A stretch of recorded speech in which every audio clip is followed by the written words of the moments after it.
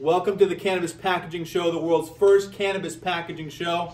This is a special episode with 2019 coming up. First of all, we're Cannabis Specialty Packaging. Everyone give a little round of applause. And hello to the booming cannabis industry. 2019 is going to be a year like no other. I think it's a year that's going to be really the one that sets apart the true winners, the true trailblazers from the people who are still early in the market, still going to do well. But if you really want to be a top 100 brand in 5 years, I think 2019 is the year that you have to make an impact. And today we're going to bring you 12 episodes before our company Christmas party. And you've got the beautiful Christmas tree made from flower jars. We're going to show you 12 categories, the best packaging possible for each of those categories. We get asked a lot, people saying, I want better than just average packaging. We want to be a great brand.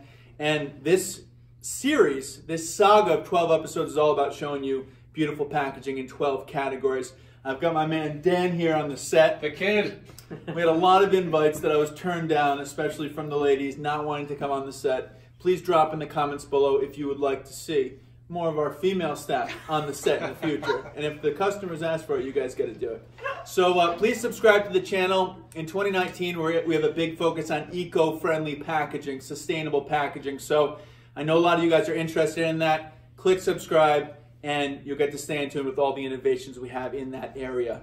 So we're going to get into the flower packaging right now, but I just want to state something that I think all of you guys know, but I've identified this as something I want to share. 2019 being a year that will never come again quite literally, but in terms of opportunity, it'll never be here again.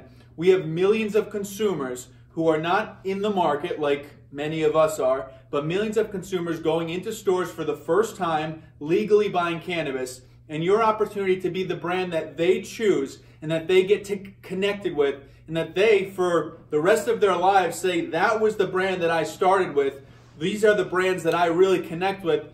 It's truly a once-in-a-lifetime opportunity, and I think that too many people are sort of thinking of perfecting their brand and perfecting their packaging as a 3 to 5 year thing because they're seeing success in the market because they're early. And I just want to urge people who want to be those top brands in 5 years, in 10 years, to start building loyalty now with consumers. Packaging, branding, marketing are all part of that. So, Dan, do you have anything you want to share on that vein, or do you want to jump right into the packaging?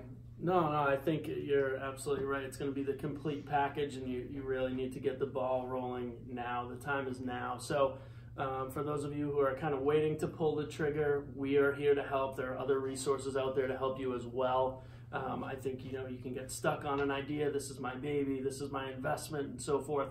But really, the goal is to utilize the resources like Contempo, who are out there to help you become the brand that you should be, that you want to be.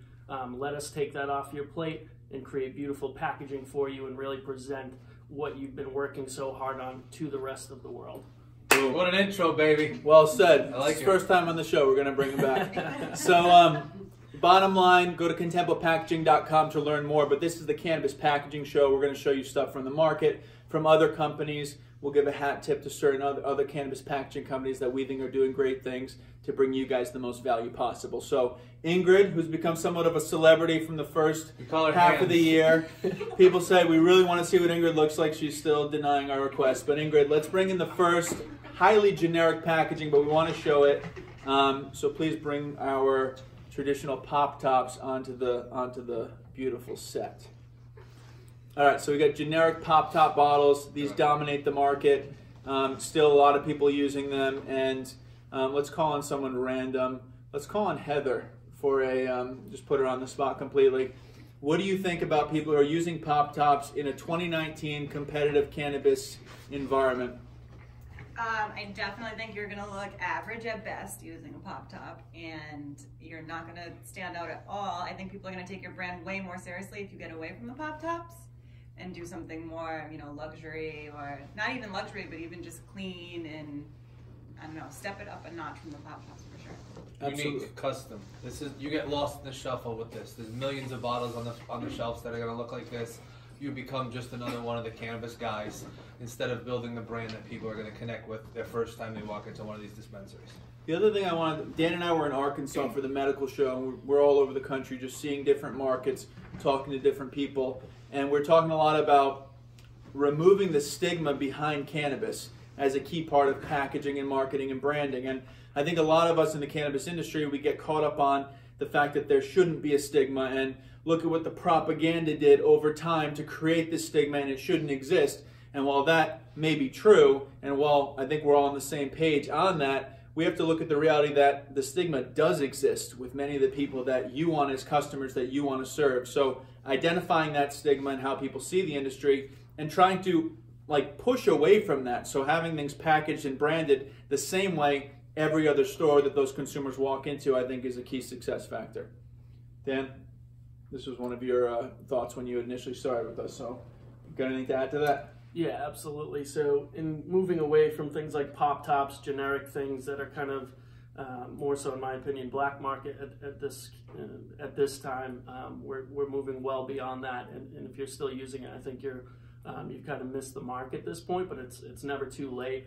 I know some folks are going more the luxury line or luxury look and feel, but many of you might be going more the mass market, affordable route, which is fine. But let us dress that up for you. Let us take the most cost-effective packaging solutions and make them look the best they can possibly look through custom design and so forth. So always keep that in mind. It doesn't necessarily have to mean you're going to dump your entire budget into packaging.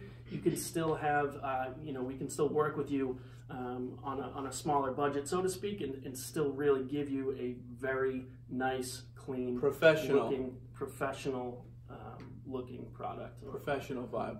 All right. Absolutely. So let's hit it with rapid fire. Let's just get some more products in front of the camera. So we got Mylar bags here, which I think a lot of the market dislikes, but it's a practical, cost-effective option that's still definitely out there. So Mylar bags, let's just whip through these. And there are ways to make them nicer. This has a little spot UV over the logo. CR. Yep. And a CR, yes, also. And this one is a craft bag with silk screen. All right.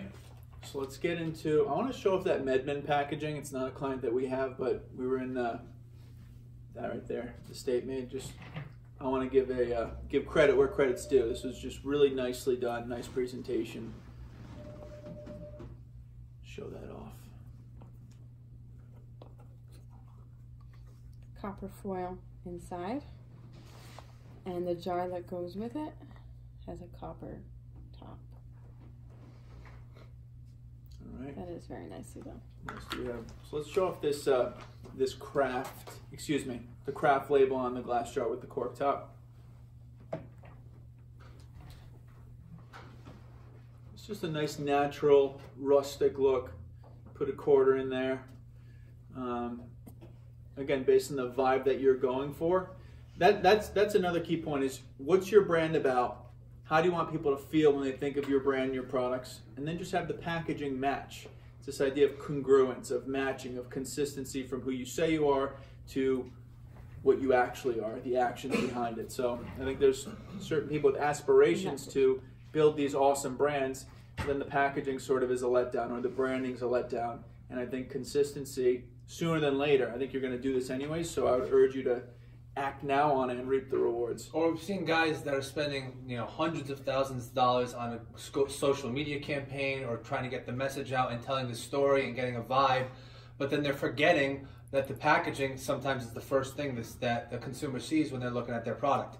So if you're pouring all this money into one area thinking that's the only way that you can tell a story, when really in our history and fashion, but all over the place, packaging is sometimes the first thing that people see when they're trying to understand and relate to you and what story you're trying to tell or what vibe you're trying to give off. So don't forget the other piece, which we think is the most important, the packaging side, when we're trying to convey that vibe and tell that story. That's true, and I sometimes take for granted that people know our history. Contempo is in the fashion world, so everything we're talking to you about right now is from a branding perspective of what successful brands have done. And while cannabis is different, the principles of what it takes to build a brand are very, very similar. So Ingrid, let's take a look. What do you got here? This is one of our CR jars that you can print on. You can hot stamp on it. And those can come in any color too, which Yes. is really nice. And to go with this one, There's a nice box, branded box. It's a nice textured paper on that too. If you can get that on the camera, Nick. Can you make sure that's getting on the camera? These all centered. Perfect. It's a hot stamp design all the way around. Sweet. All right, so you guys get the general sense of flower packaging. I want to move on to the next episode shortly, but any other key items that we want to show the audience? You got more affordable flower packaging, you've got premium flower packaging, and maybe you have two lines within the same brand. So like we have a lot of people, this is our everyday line versus this is our premium line, and the packaging can look different. You can invest more in the premium versus the everyday, and they can have a distinctive look on the shelves as well. I think a lot of people should do that. Okay, we've got one more. We have a tin, which you can have a window in or not have a window in, depending on the legal specifications in your state and what you want for your product. Very good. And you can do printing on tins as well. We've got a CR tin like that coming out. We have a number of products that we're launching, so if you guys want to stay up to date on those, go to contemplepackaging.com and drop your email in, and we'll keep you posted on what we're rolling out. Any other things going on? Jody, our new hire that we're so excited about, is going to make moves. Jody, you got any initial thoughts on the market? Game changer, baby. She's getting out there soon. Get ready to get a call from her. Well, first of all, I'm really excited to be part of this company and the opportunity that is before all of us. And I think that if people are really looking to make moves like us, you need to do it now. Now is the time.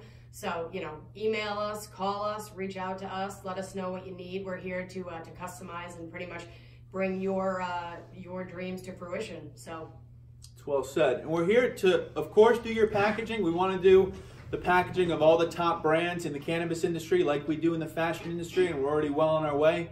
But like more importantly, we're in this for the long term. I want to bring, if you don't buy any packaging from us for 5 years, I'll be a little disappointed, and I don't think it's a good idea. But we're cool with that. I want to bring value. I want to give you guys ideas and thoughts through these episodes where maybe one idea will change everything for you. So, ladies and gentlemen, we got 11 more episodes to go. I want to wish you guys a Merry Christmas and Happy Holidays. But I should be saying that at the last episode, right? Because we got 11 more. Worse than last. We'll see you guys on episode number 2. Thank you. Thank you.